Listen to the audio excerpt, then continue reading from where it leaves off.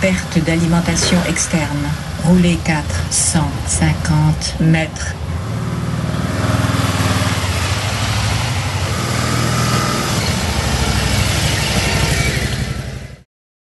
What we have here is the 2011 Can-Am Spyder RT Limited. This is new for 2011. It's basically a nicer version of your standard RT model. It comes with a Garmin GPS integrated system that sits up here between the handlebars. It is a left-hand control mechanism up here. Everything reads out on the computer-esque dashboard up front. And it does have controls for the passenger in the back. The passenger can control the volume and can also adjust the radio station. This is integrated with an iPod, so if you have an iPod you want to plug into it, listen to your own music, of course it'll do that.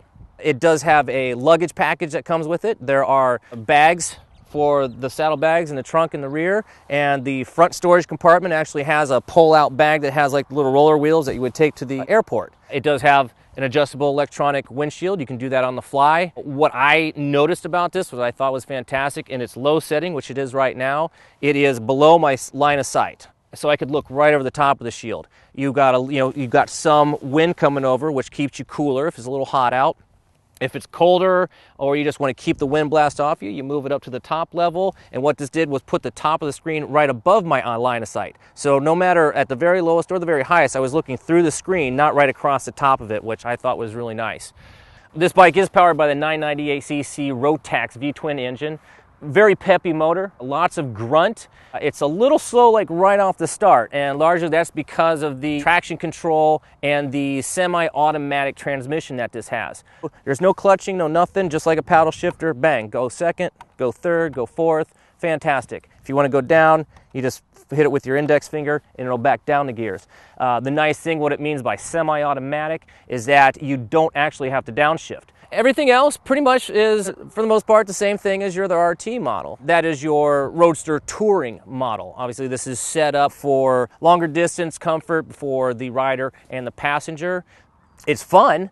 You can get in there and, kind of lean into it and, work this thing through the corner. One thing I can say about the steering, it's not necessarily touchy, but yeah, I mean, you can't put too much overexertion into it or it will change its line fairly abruptly. So it does make it for, an interesting ride coming from, again, a two-wheeler standpoint. With the traction control that it has on it, the anti-lock brakes that it has on it, and it has a stability control, electronic stability control, all of these are safety mechanisms that, on one hand, might say limit the fun factor of this bike, but on the other hand, I think they're necessary, because if they didn't limit the fun, you would be having fun up until the point where you got into trouble, which could happen. You're kind of cranking the throttle and it won't hit until the bike gets out of the corner and straightened up, and the rear wheel is not going to be spinning and, breaking you out this way. These are for maybe, say, some motorcyclists who maybe are returning to biking, or for a person who wanted to get into motorcycling but was always a little reticent because of maybe the danger involved, or you can't be seen very well. Obviously, you're going to be seen with this thing. Guaranteed you're going to be seen with this thing, whether stopped or going down the freeway. This is an attention getter. So you're getting into the Goldwing and BMW K1600 GT price range almost with something like this. What's nice is it has the same type storage capacity that those motorcycles do. But for a touring type motorcycle, if you want to go out and you're putting a lot of miles on there and you're going to go and do some different motorcycle rallies, or tour the country, go up to Alaska, I mean, it's something you could do in comfort by yourself or with a passenger. Does it beat out a four-wheeler? Does it beat out a car? For sure. I would, if I given the choice, sure. If I was going cross country and I had a month to do it and I could go, go to the Grand Canyon and do the scenic route, would I want to do it on something like this? Yes, it would be fun and I would enjoy it. And it'd be even greater if I had my wife or girlfriend to go along with me.